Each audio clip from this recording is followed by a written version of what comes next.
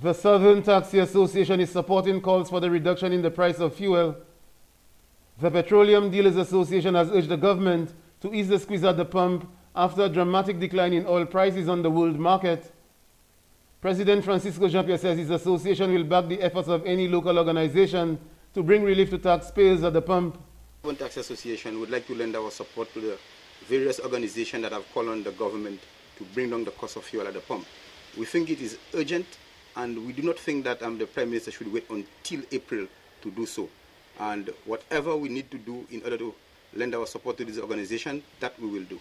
He questioned the authorities' motive for refusing to scale back the prices of the commodity.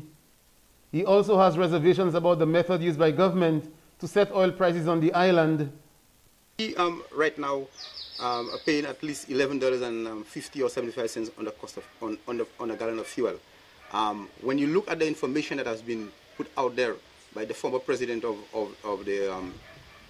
the Petroleum Dealers Association, it is appalling to see the level, the amount of money that government is doing on a gallon of petrol on St. Lucia. He alleges there is an ulterior motive for keeping oil prices at its current position. Are we the one that is supposed to finance the tourism stimulus package or the package for the hotels? I think the government should look into this, and we are among the group of persons on the island that are using the most petrol, along with the minibuses, and I think we need to look into it and take the necessary and appropriate action when it is necessary so that we can demand of government to bring down the price of petrol. Prime Minister Stephenson King on Tuesday says his government will not be held to ransom by any group over the issue of the price of fuel.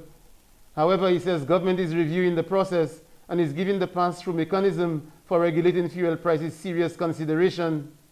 Desmond Collymore, HTS News, Channel 4.